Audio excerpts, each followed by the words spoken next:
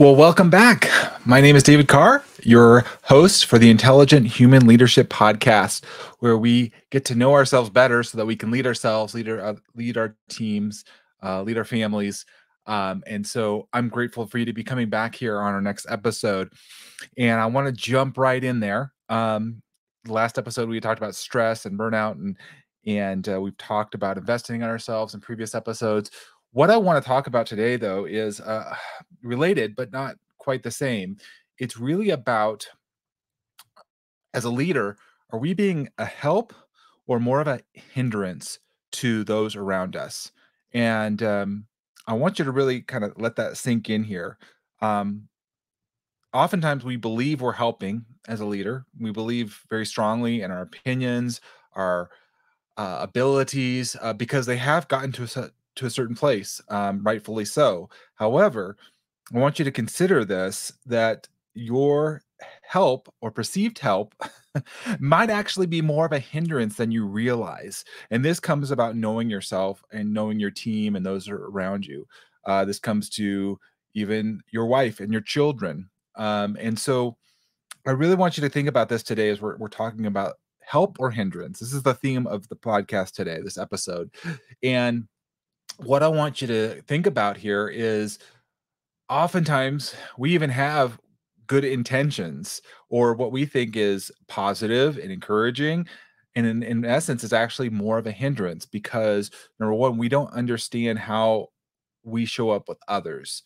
Um, and when we do this, there's a lot of negative things that can come out of this. I've done this in the past, and it's something that I've been very conscious about how do I show up? Am I really adding value and helping, or am I making things more complicated and worse? Adding fuel to the fire, so to speak, right? So this can come in many different ways, but oftentimes when we have experience and we've seen that things have worked in a specific circumstance, that may or may not translate into the work you're doing today. I've seen this in many times over the course of my career, um, working as a biologist, working in technical work, where I did something in a particular program. In this case, I was working for a utility company in a particular program and working with different people. And we did things a certain way because that's the way we understood it in that particular program. However, later on, we had a new program, a new contract. Although it was the same client, there was different players in there. There was different initiatives and goals that we're supposed to be achieving. And although the players, some of them were the same, but others were different. So that made a dynamic. And the work that we were doing is also a bit different, similar to client, similar ultimate client, but different nuanced work. Well, we can take some things from the history and what we understood and did, but we have to reset our expectations and understandings. And so when we just charge ahead without considering that, oftentimes we actually become more of a hindrance than we actually help others. And here's some fruit of that. So how do you know if perhaps you might be more of a hindrance than a help? Oftentimes you'll see people shut down, they'll have low morale, family members, their productivity and motivation decreases. If you're seeing those things, if you're seeing that fruit, there might be an issue with either you or others leading the team in being more of a hindrance than a help. When you do this over time, what happens is you erode trust and respect. And so then I've been there and I've been around other leaders that kind of ramrod things through and they believe that's the best thing. And honestly, I believe that they do at times. I don't think that they're causing harm. They don't want to cause harm, but they believe earnestly that this is true. Oftentimes I find this in entrepreneurs, those that are kind of ahead of the pack, strategically thinking. I call it a pioneer voice in the five voices language, but they're the loudest voice and they kind of overpower others. And so what happens is that can erode trust and respect. And then it makes you actually, by doing that, it affects your ability to lead effectively.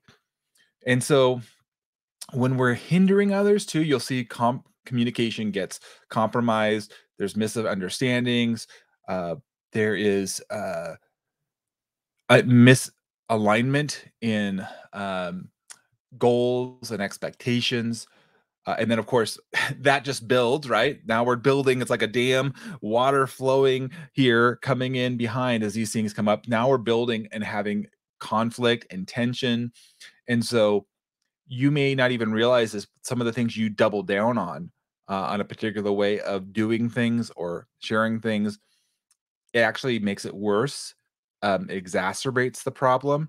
Um, so, for example, I am a connector. I love connecting to people. That's my main voice. My wife, on the other hand, is a guardian voice, more focused, risk averse. And so if I'm pressing risk, if I'm pushing things and not evaluating those things, it well, I think it's helping. It actually erodes depending on the person who I'm working with. In this case, my wife, the person that I love and want to do the best with. I oftentimes can undermine that if you're not being intentional. Now, I've learned that over years, and thankfully, we're in a much better place. But for a long time, I didn't understand that. And I realized what I do at home affects me at work and vice versa. So, when we keep doing these things, you're going to see inefficiencies and causing delays and resistance to productivity. And even the worst case scenarios, you actually start to see it externally. Um, and you start to see the organizational public image potentially, or stakeholders or customers looking at this and like, what is going on with this leader? I thought that they were, you know, helping, but they're really actually becoming more of a hindrance and a block. And so think about that in your life, or those that you've been around, where you're like, man, if they got out of the way, or if they would just listen, they would understand, we could actually make so much more progress. And here's the thing, if you're that leader, what happens is internally we we start to do these things, then we're seeing lack of productivity, lack of engagement in our team, lack of people leaning into us. They're actually leaning away, they're pulling away. So that leads us to have self-doubt, insecurity. And then you're second guessing yourself, because you're like, oh man, I'm now becoming indecisive and I can't make the moves I need to make because I'm been quote unquote helping where I'm actually being a hindrance. And we talked about this in the last episode. This leads to stress and burnout because we're not meeting expectations. We have this continuous stress now. Now I feel like I'm held hostage by employees because they're not doing what I thought they should be doing and the way they should be doing it. And so I'm going to go and help them. I'm going to fix the situation. In reality, we're actually making it worse because we just kind of keep doubling down and doing what we think is best instead of like un unlearning what has not not one working. Let's figure out, and could be a nuance. It could be a slight pivot here. It doesn't have to be a 180. I want you to think about that. But if you're not aware of this, this is huge. This is why I created this podcast. It's to become aware. You have to understand, what are your triggers? What are your tendencies? Can you understand, recognize them? Because that's the first part of the battle, is we got to be able to understand and get awareness. If we cannot do that, we're not going to be able to adapt. We're going to be resistant to change, and new situations are going to come in, new people are going to come into our life, and we're not going to be leading effectively. In fact, we're hindered. We continue to hinder ourselves. We're not helping, we're hindering ourselves by staying in this way. So when you think about, oh, am I helping or hindering? I want you to think about these things because it's super powerful when you understand, you know these triggers. Number one, it starts with yourself, and then you actually start to know others, but you have to know yourself first. And you have to be able to recognize these things. And like I said, I've been married 18 years. For a good portion, probably, many, many years, at least 10 years, we would go in these cycles and I could not get out of it. It was just like, oh, here we go again. Here we go again. And because we would be triggered, we'd have a tendency, and we could just like, it's just like going down. Here we're going down in the pit again. And so I don't want you to fall into that trap. I want you to be able to break that cycle with your coworkers, your colleagues, your wife, even your children. And this doesn't matter what age you're at. It's a lifetime cycle that we're going through here.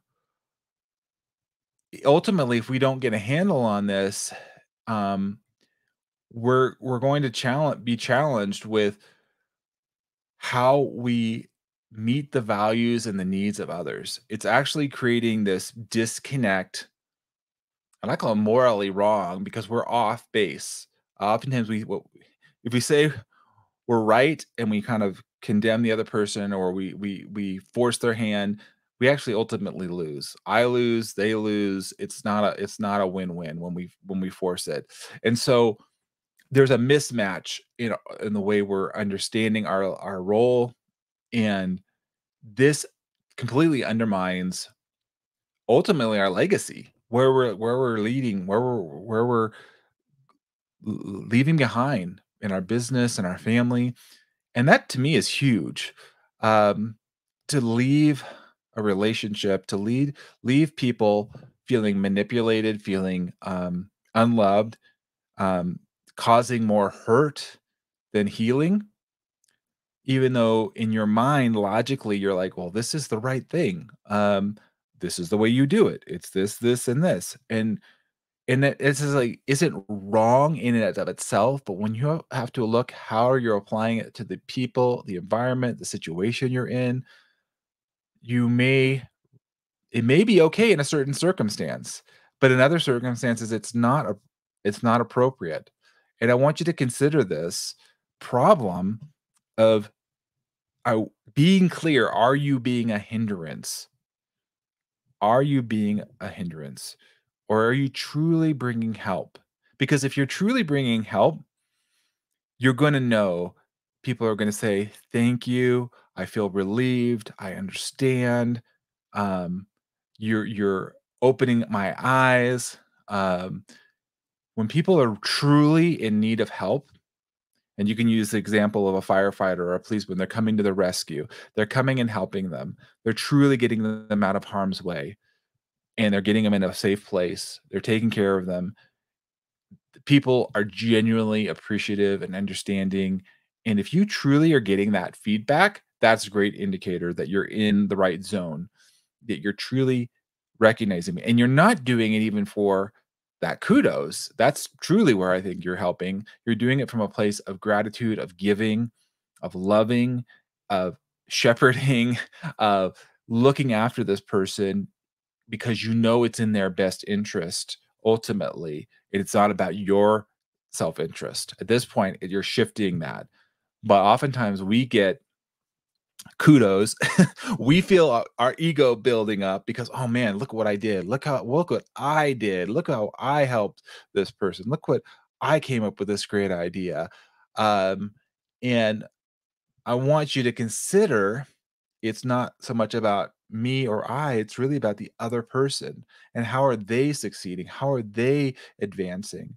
Are they advancing? Are they growing? Or they, if you look at them, you can't save anybody. Okay, I want to be clear about that. We can't save anybody, but we can certainly be a catalyst to helping them along their journey.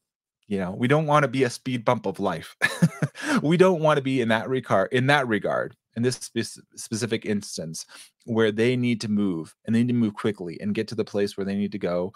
And we're being a speed bump, we're being a hindrance, and we're causing stress, we're causing frustration. Think about that as a leader. Let's move to a place where we know our clear role and identity, because if we're not clear on that, we will do things that are harmful and not beneficial.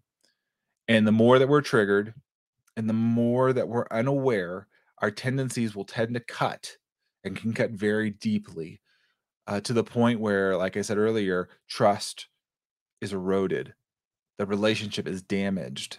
And ultimately, we all know leadership, business, it's all about people. It's all about who you love working with, who you understand, who do you appreciate. And if we mess up on that, it doesn't take much.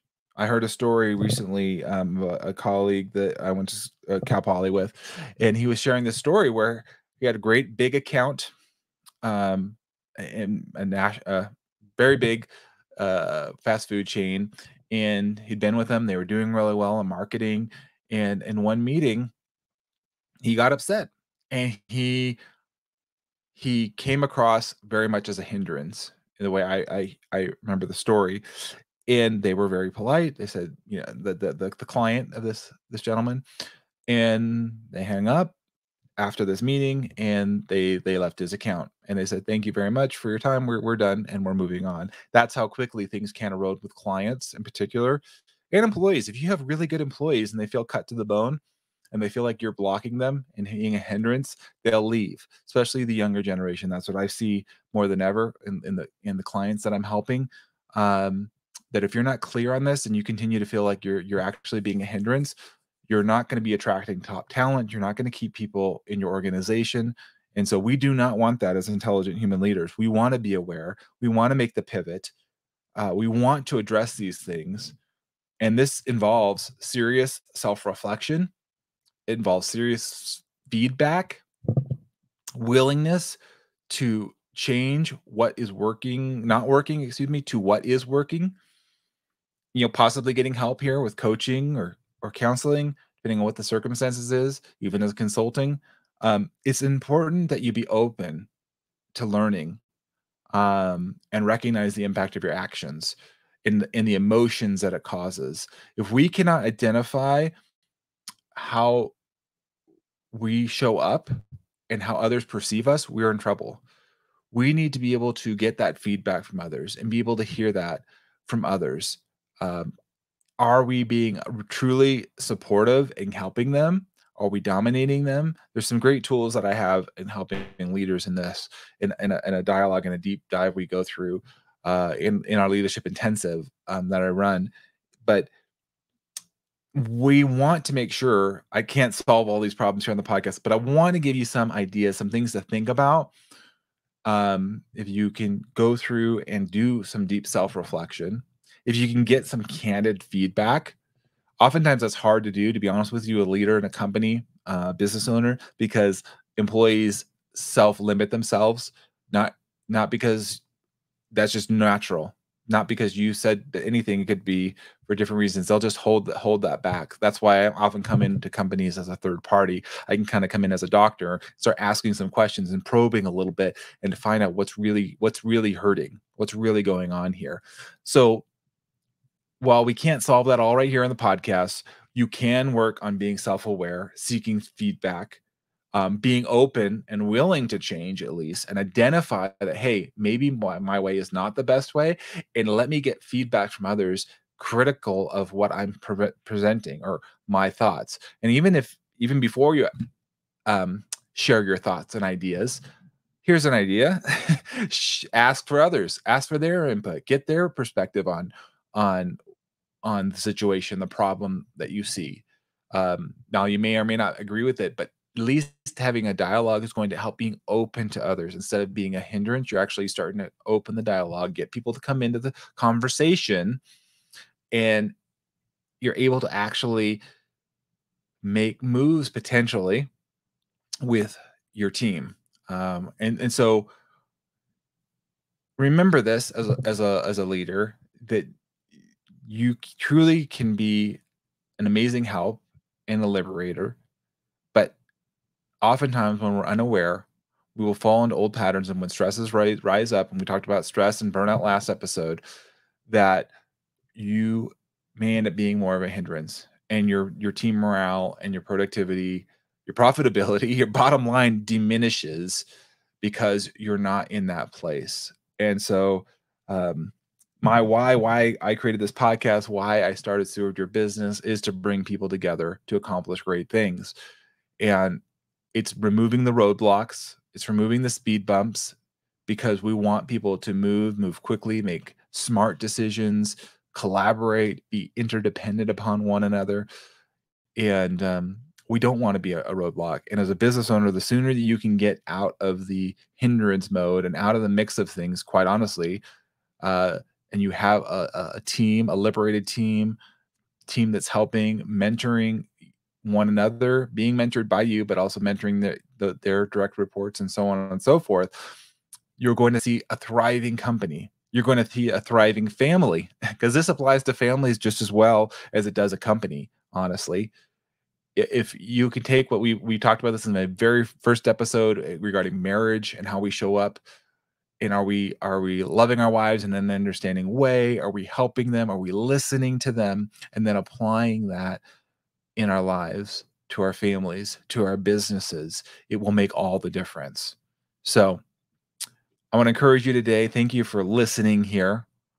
I want you to move from hindrance to help to hero, that you're actually being that hero that others truly need and are appreciative of that. That's a gift, a beautiful thing when you can get there. And we're not going to get there every day, but we're going to move to that as an intelligent human leader. You can move to that. You can become that man or woman and truly be the hero that's helping when help is truly needed, and moving out of the way and not being that hindrance. So, thank you for listening today on this Intelligent Human Leadership podcast. I'm glad to have you back. We're going to be talking about other great related topics here, to help you show up, become the most powerful man or woman in the room, leading your teams, leading your family, leading your community. I wish you very well. Keep shining brightly. Come on back. We'll be sharing lots more in future episodes of the Intelligent Human Leadership Podcast. This is David Carr saying, love and light. Have an amazing day. We'll talk to you soon.